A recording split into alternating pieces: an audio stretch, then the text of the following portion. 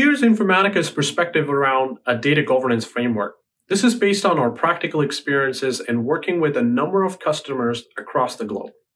Starting with the first, strategic drivers. It's critical when you're starting out with data governance, identify what are the key business drivers you're trying to resolve. Some examples include regulatory compliance, operational efficiency, or creating a culture of data or digital transformation.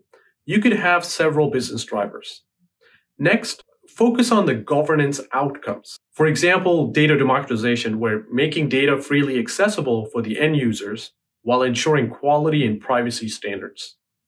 Next, you could also have efficient regulatory management, where anytime regulators are coming in asking you, hey, show me data quality of this product of this type.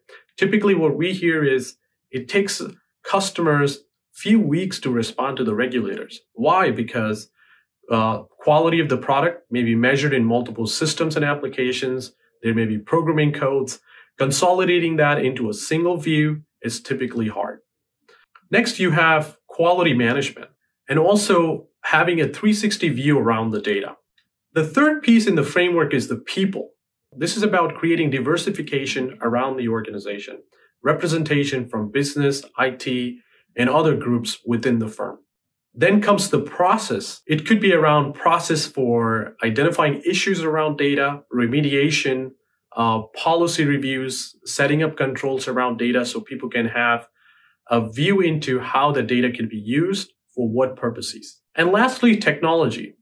Here you could have multiple technologies to address these needs. For example, data governance technology. You have data catalog, data quality, data privacy, and other related technologies. Here, the big question for you is, how are you implementing a data governance framework? What are some of the things that are top of mind? I'd love to hear from you. Now, this brings us to the second big piece of the framework, which is people. Here is a good example from New York Life. They created an organization that represents different pockets of the business. At the top, they have the Enterprise Steering Committee. Second, they have the Enterprise Data Governance Council, representing data leaders, technology leaders, governance leads, and representation from the architecture side. And next, you have the Data Stewardship. Here, what's interesting is New York Life compartmentalized their data by different domains like customer, product, or vendor. So depending on the organization, you might compartmentalize your data by domains, by business lines, by projects.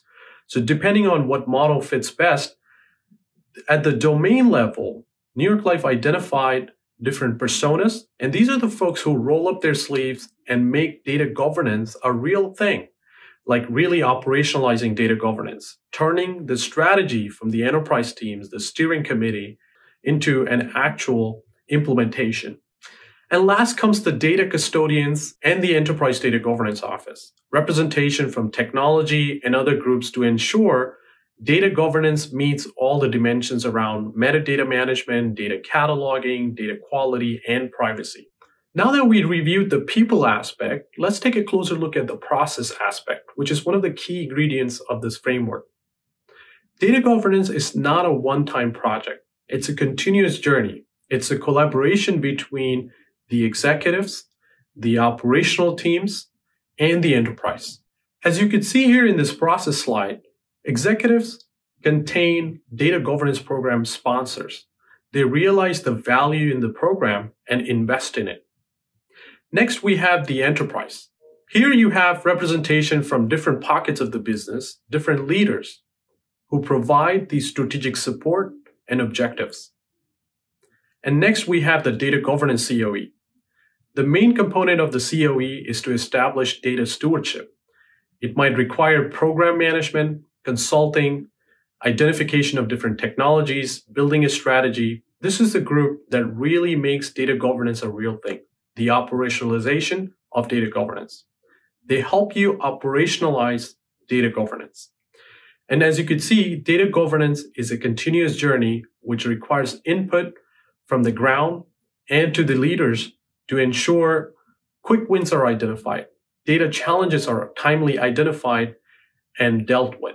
That was our topic 2B, where we reviewed business challenges around data governance and how do we establish a data governance framework. Thank you for watching.